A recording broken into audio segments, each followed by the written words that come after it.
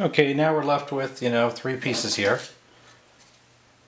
The side with the electronics, side with the motor, and the middle. Now we want to keep the middle because we're going to measure between here and here. That's going to tell me exactly how much I want to take out of this rod, giving us exact spacing for these when we're done. Make sure you use the same saw because you want to take out that little gap that the saw took too. If everything's right, it should be perfect.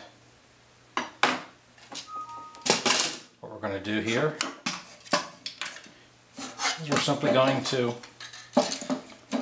glue these back together in the end, like that.